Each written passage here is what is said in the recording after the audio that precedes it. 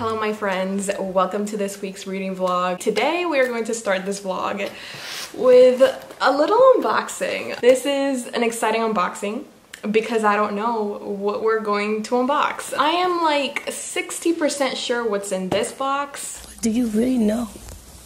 Do you really know? But this one I'm not 100% sure. So why don't we, and this is also really heavy. So why don't we go ahead and open them together, see what's inside. Why don't we start with the little mystery box first?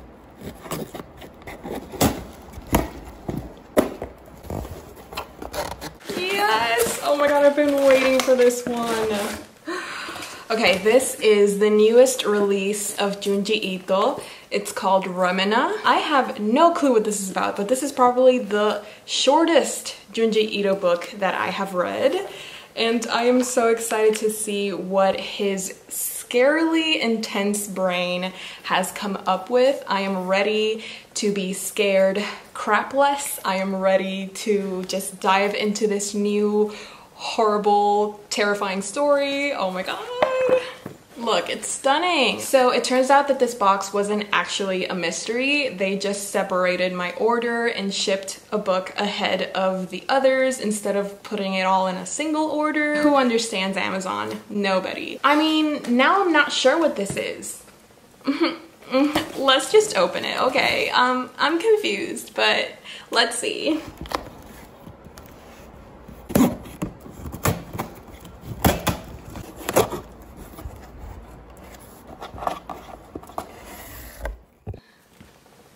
Huh?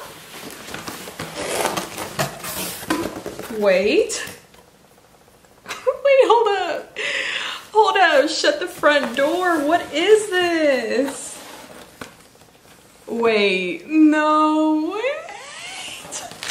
I'm gonna cry. I am literally so overwhelmed right now. Like, y'all don't even understand. Okay, this is a box. I am suddenly so hot. I cannot take this. This box has 3 books that I did not order that were sent to me by Nicole, who I think is an angel that has been cosplaying as a human so far, because like, who does this? I can't. Okay, let's just go one by one. This is the first book that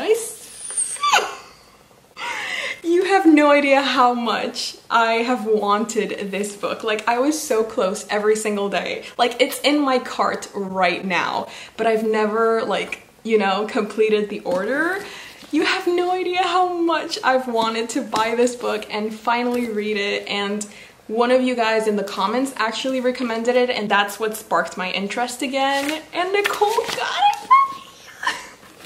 I can't believe it. This is one of the most beautiful books, and I've heard so many devastating and beautiful things about this book, like right up my alley. Of course, after I read Addie, why not read more books that are going to devastate me? Like, that's what I love, apparently. Oh, Nicole.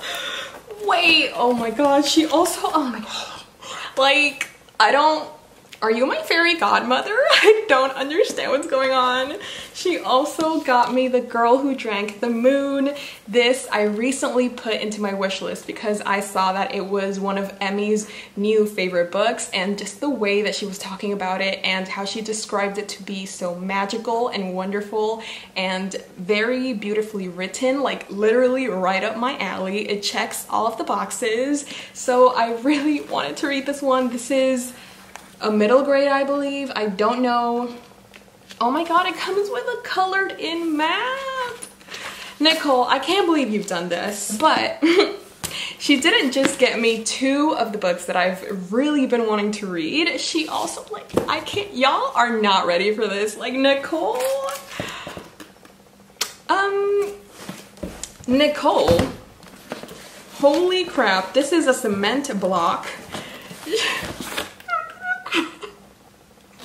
Y'all don't understand the amount of happiness that this box has brought me. Like, I am so close to tears. I'm not even, like, I wish I were kidding. I'm literally so emotional right now. She got me Court of Silver Flames by Sarah J. Maas. Oh my god, I'm gonna sob into eternity. Like, how did she manage to choose the 3 books that I was most excited to get to that are on my wish list? I'm like, Nicole, okay, lipstick and my Valentino white. I'm like, I just,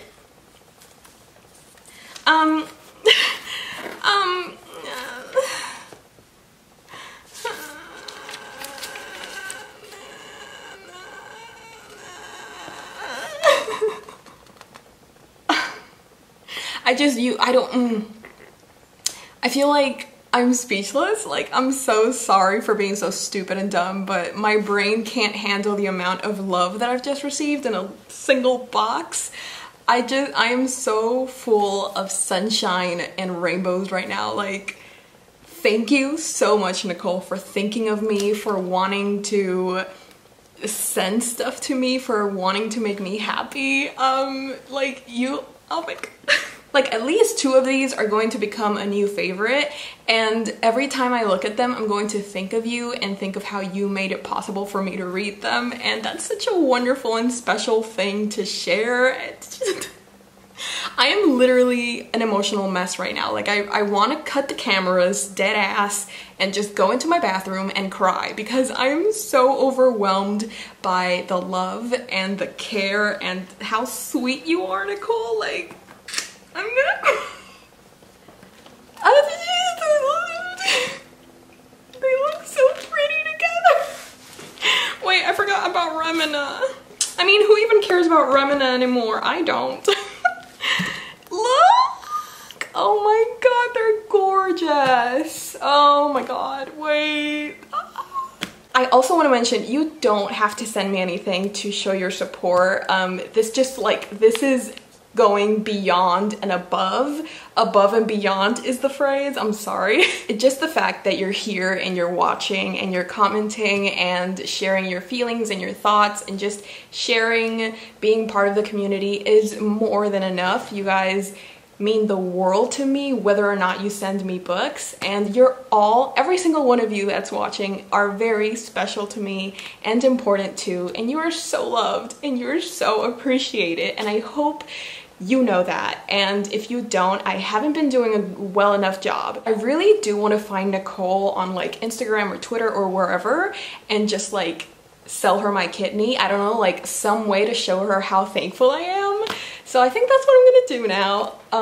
After I finish crying in my bathroom for like 30 to 35 minutes, just like get that off my agenda. And yeah. Oh, there's another book that I got that I didn't get to unbox. Ooh. I also got Kafka on the Shore by Haruki Murakami, sorry. Haruki Murakami. I've read one Haruki Murakami book before, Norwegian Wood, and I didn't like it. I've heard that this is probably Murakami's best book, and I really want to give him another try because I just keep hearing about Murakami, especially from Emmy, and I feel like my taste in books is also developing, so maybe I'll feel different about Murakami. These are all my new books! Before I leave, I did want to update you guys on what I'm currently reading. I have started the audiobook for I'll Be the One by Lila Lee. It was recommended to me by Allison. She has a blog and she has an Instagram and she has a Twitter and she has a YouTube. I'll link all of them down below. Please go send her some love because she deserves it. It's the story of this Korean American bisexual girl who auditions to become a K-pop idol in this survival show that's called You're My Shining Star. The little twist, a little detail is that she doesn't fit the Korean beauty standards, meaning that she's not skinny, she's not non-existent, she is fat, and so she has to deal with a lot of judgment. Our main character Sky has to deal with a lot of fat phobia, and it just sucks that the place where it comes the most from is from her own family, which is so sad. But I also love that she has such a wonderful relationship with her dad, because I feel like in every YA contemporary, the relationships between dads are either really bad or non-existent, or they just don't have a father. So it's so refreshing to see such a wonderful and beautiful father-daughter relationship. And overall, it's just like a really refreshing, a really fun, a really funny story to listen to and to live in, and I feel like I'll Be the One is what Dumplin' should have been.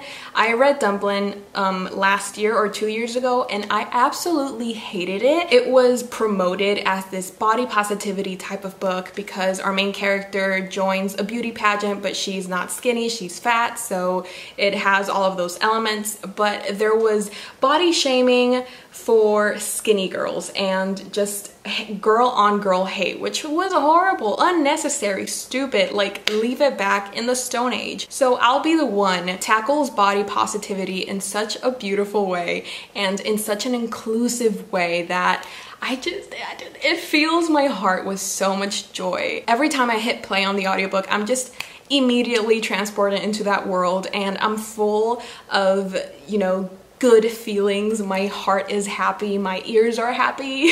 And it's just like a really fun story. It's really refreshing and it's really quick paced as well. Like if you've ever seen a K-pop survival show, then you kind of know how this book goes. There's rehearsals, there's eliminations, there's competitions between the contestants. It's just like really exciting and also at times nerve-wracking because you don't know what's gonna happen. I also love how the author tackles the subjects of homophobia in the Korean industry, as well as fat phobia and the emotional abuse that our character suffers from the people around her and the little microaggressions. I also love how unapologetic I'm trying to say a word that I can't pronounce. How do you spell that? I love how unapologetically, okay, I'm gonna say it staring at the camera now. I love how unapologetically, thank you. I love how unapologetically I forgot what I was gonna say. But you did this for what? Why not? Why? Why not? Why though? I hate myself. Okay, I love how Sky is not afraid to be herself. That's what I was trying to say. I love that she's just herself. She fills up the room. She uses up all of her space. She feels confident. She feels wonderful to be in her body, and that type of mindset is so refreshing and it's so fun and I'm just loving it. Like I don't want the story to end. I want to be with these characters forever. But of course, I'm going to finish in like 30 minutes, sadly. I hope you guys enjoyed this week's reading vlog. I hope you guys have been doing well. I hope you guys have been staying safe and healthy and drinking water. If you haven't drinking water yet today, this is your reminder. You're welcome. And I am going to watch some Yuri on Ice now because that's the anime that I recently started. It is so flamboyant and so amazing. I love it. So I'm going to watch more episodes of Yuri on Ice and get some work done and finish I'll Be the One by Lila Lee.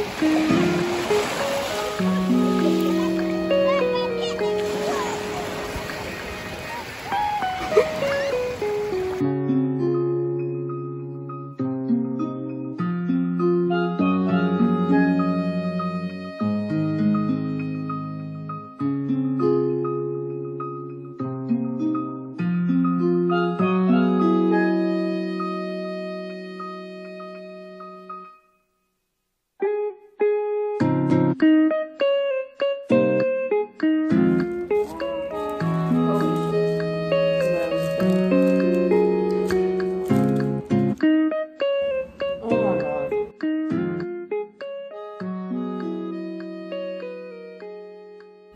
give him 1 year. Stop! You're so mean. Hello my friends, it is the end of another weekly reading vlog. I really hope you enjoyed this one. I had so much fun and it was filled with a lot of surprises, a lot of amazing, memorable moments, and I'm so glad that I got to share it with you guys. So hopefully you enjoyed it. If you're still watching, thank you so much. I did want to talk like just a little bit more about I'll Be the One by Lila Lee. I ended up giving it 4 stars. I was debating between a 3.5 stars and a 4 stars, but at the end, the amount of joy and happiness that I got from reading that book was so overwhelming and so fun that I couldn't give it anything below 4 stars. So I'm really happy that I got to read that book. I feel like I read it at a moment in my life where I really needed that reminder of your body is beautiful no matter what it looks like. You should feel confident and feel beautiful no matter the shape of your body or any other outside factor. And I just feel like that book filled me up with so much happiness and so much validation. I know it's weird and I probably don't seem like it, but I'm not like the most confident person when it comes to my body shape, and I struggle a lot with how I view myself. I'm definitely my own worst critic. I'm not very nice to myself, which is something that I'm trying to work on. So this book was such a lovely reminder and it was just so fun and I had so much fun reading it. And Allie was right. This does read like a K-drama and it was just so fun. Just like exactly what I was looking for. So I'm definitely going to be tagging this one as a slump fix, because if you are ever in the need for a bright, fun, lighthearted, but also like a very important read, I'll Be the One is definitely the book for you. Let's talk about next week's reading vlog, because I already have plans set and you guys already know I love making lists. I love organizing things. I love color coding, categorizing things by different tags, different genres, different anything. Just like, if you ever need a personal organizer, call me because I will make the best of it. Next week's plans, I'm going to try out 2 other tips that you guys sent in to get over a reading slump. And I think that after I check out those 2 other tips, I am going to be doing like a separate video compiling all of the tips that you guys sent in, like the ones that I tried. So whenever someone is in a reading slump, they can just click on my video and listen to the top 5 tips and tricks to get over a reading slump. Because I have been having so much fun. These tips are working so far. They're like wonderful. They're like straight to the point, and that's what I love about them. For next week's reading vlog, we have 2 very exciting books that I plan on reading. I do have other plans, like other reading plans, but I don't want to be overconfident. So I just want to start small, see where the week takes us, and of course I'll be vlogging every single second of it. So stay tuned for that. I'm not going to spoil it. If you're wondering what tips I'm going to be trying out next week, you should click on next week's reading vlog. Every time that I post these videos and every time that I see you guys tagging me on Instagram stories, showing you enjoying my vlogs and just sharing the love, it fills me up with so much happiness. And I don't think I'll ever be satisfied with how I'm describing how happy you guys make me. I know it's so dumb, but you guys mean the world to me. Like, I feel like when I wasn't posting videos, there was this part of me that was missing, and I didn't realize that it was this and it was you guys until I finally got back into it. So I want to end this vlog just saying a very big thank you. Thank you for being you. Thank you for loving me. Thank you for accepting all of my quirks and weirdness. And I hope that in my vlogs, you can find a space where you feel safe and a space that gives you a little bit of happiness that makes you forget about your worries and your stress, even if it's just for 22 minutes or 30 minutes. And yeah, I hope you guys enjoyed this vlog. I'm sorry for getting cheesy and sappy all of a sudden, but I really just wanted to share that sentiment with you guys. I love you all so much. I hope you have a fantastic week whenever you're seeing this. Remember to drink water, do a little bit of exercise, just a little bit. And I hope you guys stay healthy until the next time we see each other. I love you all so much. Bye. Hey Jimmy, you nice. Keep going.